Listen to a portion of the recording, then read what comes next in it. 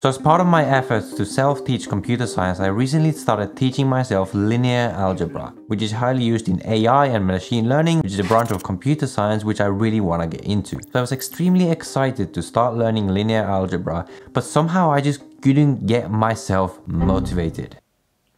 Sometimes when I'm learning new things, I just can't get myself to do it. I don't know why I'm not as excited about this as I initially was. So I started pondering and wondering, what really is it? There must be something else going on apart from just wanting the end result and just wanting to learn. So I started researching and thinking about the things that I had done in the past, learning other branches of computer science where I had actually been really motivated to learn throughout the whole thing. So throughout my research and my thinking, I came upon a realization that a lot of the times when I'm learning something new, I'm sort of doing it in a completely wrong order, which led me to a whole new study method and a whole new approach to learning new concepts that I'm now going to start applying to everything I'm learning in my life. So first we're going to talk about why I wasn't able to learn linear algebra and what I figured out that I was doing wrong. And then we're going to talk about a couple of examples where I've sort of by accident been approaching it the right way and why that actually helped me master these new concepts much more efficiently. And then we will bring these two together to talk about exactly what this means for you and how you can use these methods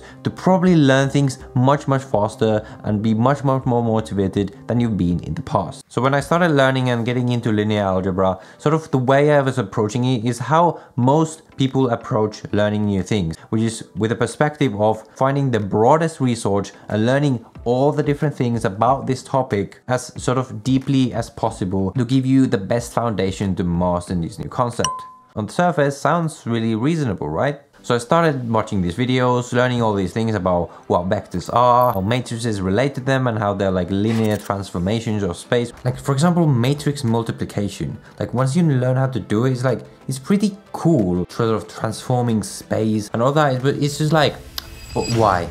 And this is the same thing that's happened to me time and time again in my life when I've been learning new skills. For example, when I was learning a new language, and while I really wanted to learn Russian, I really wanted to be able to speak it. Whenever we were in class, the things that we were learning, like these word lists and like these grammatical topics and stuff, I just couldn't get excited enough about it to actually master these things. And I feel like a really important thing in learning is to actually be excited about the process, to actually want to learn the things that you're learning. You can get to a certain point without being super excited, but if you really want to master something, or really want to become good at something, it's super important to actually enjoy the process. So there was clearly something wrong with this process that I was approaching linear algebra or learning Russian at school or many other topics that I've learned throughout my life that weren't allowing me to be excited enough about this process to actually master it. So I thought to myself that there has to be something that can be done about this. There has to be a different approach, essentially. So this approach that I've been describing to you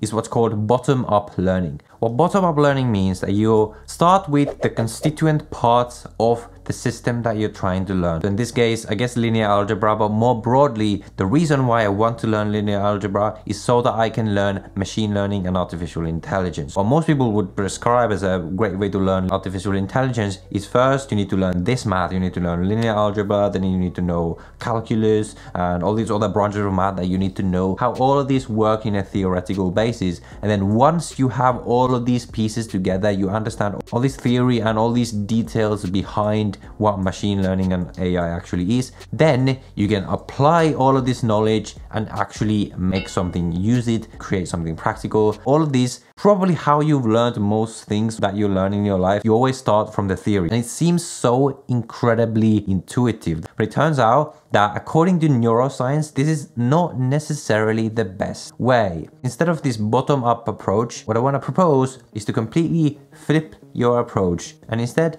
think about what is called top-down learning. And to understand this, I'm gonna give you another example. When I was starting to learn graph theory, a really important part of computer science and software engineering, I just couldn't really wrap my head around what is the purpose of all of this. It's cool, but why are we doing it? Until I started coming upon the actual practical applications of graph theory.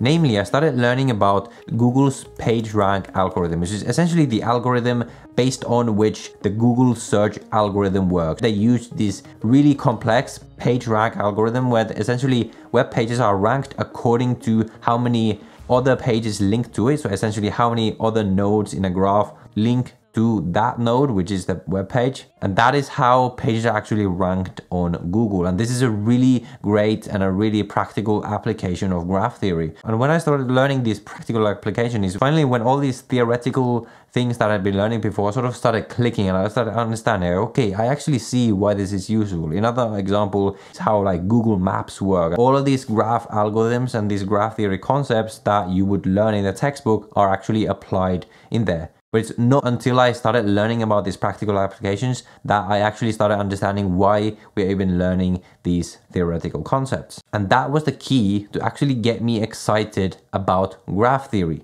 So if I would start over, if I would start again learning graph theory from scratch, what I would do instead of going into a textbook to learn about the theoretical concepts is just going directly into trying to understand these practical applications, because that would then make me understand why we would even want to learn it. And then I would go and learn about the theory, and it would actually make sense to me why we're even learning this theory in the first place. And this is what the top-down approach is really all about, is starting from the practical, sort of learning the bare minimum of the theory, just so that you can understand the practical applications that you're trying to either build or just understand. And then later on, you go in to learn the underlying theory behind it, because then you have an understanding of the context and it makes sense to you why you're even learning that theoretical concept. I hope this is making sense to you. By the way, if you're finding this interesting so far, definitely hit the like button down below.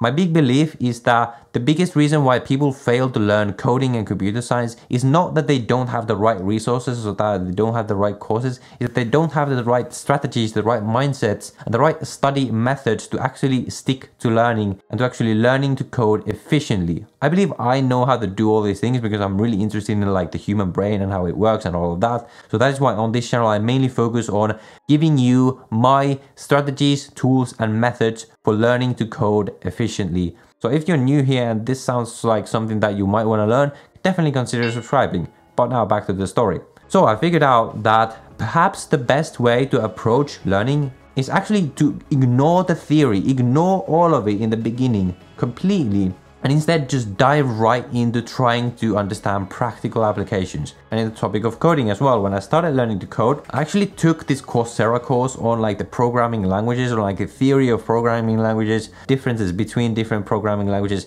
and it never really clicked because I never really understood why we are even learning about all of these things. None of these things were intuitive to me. I didn't understand why they were important. So that felt like a very useless course to me. Until much later, and I had already been coding for a very long time. I had coded a bunch of different programs on my own, and I understood the sort of problems and the sort of dilemmas that would come to me time and time again when I was doing my own projects. That is actually when I understood, okay, this is actually the thing that they were talking about in that theoretical goal. So this actually maybe actually makes sense to think about this and to figure out how to fix these things. Yeah, it actually makes sense to actually think about how I am designing my code and how I'm packaging it. But the key here was that I first needed to understand through practice why these things are important before I could even appreciate the theory behind the solutions and the famous algorithms and all of that people always talk about. So I looked into a lot of the science on this, and I don't think it's completely conclusive yet, but I would bet, like, at least for me, maybe you're different, but at least for me, the top-down approach of going practical first, theory second, seems to be much, much superior. The way we're wired is that if there's a lion right there, I should probably know how to run so that I don't get eaten by the lion and die. So essentially, our brains want to learn things and to expend resources and neurons on learning things that are actually useful for it, that are useful for our survival, that's going to help us in our lives. You're learning something theoretical where you can't see the connection to reality. It's difficult for your brain to understand why you're trying to expend these neurons to like learn these things. So it's sort of gonna resist it. As I said on this channel, I talk about the strategies, tools, and methods teach you how to code the most efficiently and how you can sort of hack your brain to learn things much faster than most other people. If that excites you, I would highly recommend to you that you watch this video where I talk about one of the other big hacks that I've discovered to learn to code much faster than most people. And in general, if you want to see a lot of videos like this, leave a like and subscribe, and I'll see you next time.